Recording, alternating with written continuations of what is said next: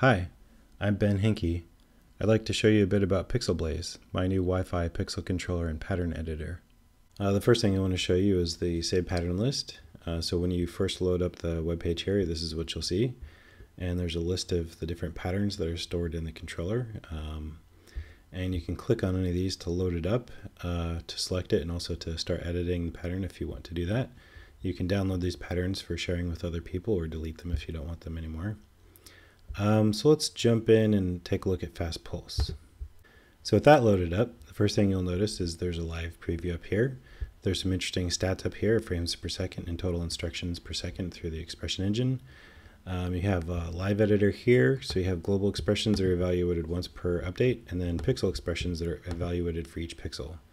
And this is all compiled live. There's a little syntax checker, so if you typo something, give something the wrong number of arguments, lets you all know that right away. Any changes that you make that are valid are immediately sent to the strip and updated, and you'll see that up here. So let's tweak this a little bit, and using the HSV function, which is sending a hue, saturation, and value to the pixel, we're going to adjust the hue just a little bit. So right now it's using this T1 variable, which, as you can see up here, is coming from time function. Time function is wrapping around from 0 to 1 over a time interval. And that's fed in through here to the HSV function. So what we could do is we could actually take this and change it.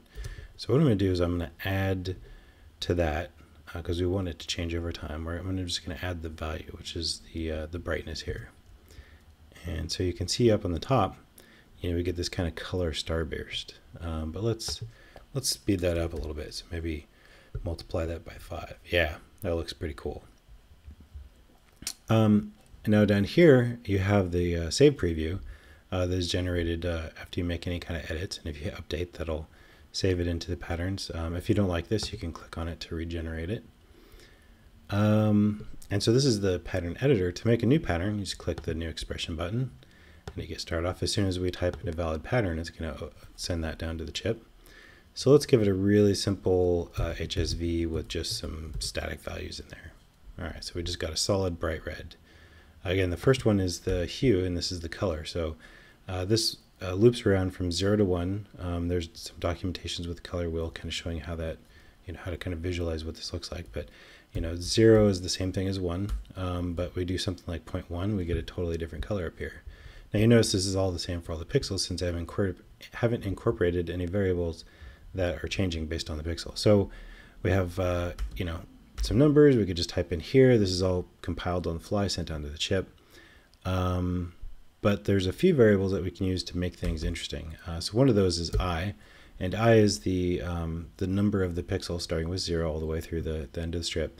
Now, of course, because these are whole integers, this is basically staying in the same position as it loops around through each whole number. So we need to, maybe divide this by 10. You can see up here, we've got some numbers in between 0 and 1 as the pixels progress, and we get this nice kind of rainbow type thing. If we wanted a rainbow that stretched over the entire strip, we could use the L variable, which is the total length of the strip in pixels. So if we do that, you get a smooth rainbow throughout the entire strip. Now, another thing we could do is we can change this over time. So I'm just going to take this number and offset it by some time. Now the time function takes an argument that basically represents how quickly the interval is going to loop over.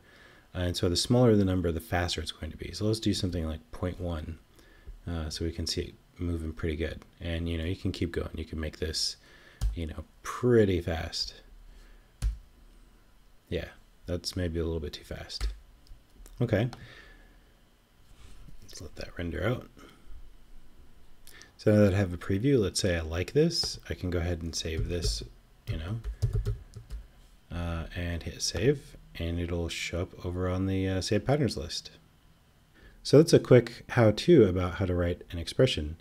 But for the documentation, it's actually just below here on the page. There's a whole write-up about how to write all these expressions, what kind of operators you can use. You have all kinds of constants, all the usual math functions. So you have things like HSV, you could use RGB if you choose to.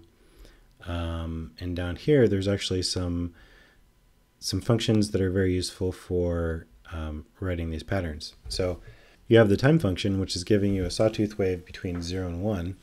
and that's looping over every so often. If you wanted to, you could turn that into a square wave with a specific duty cycle magnitude, a triangle wave, so this will turn that sawtooth into more of a triangle.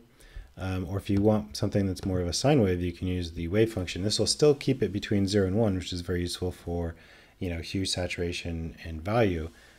Whereas the mathematical sine function is going to give you a value that's varies between negative and positive 1.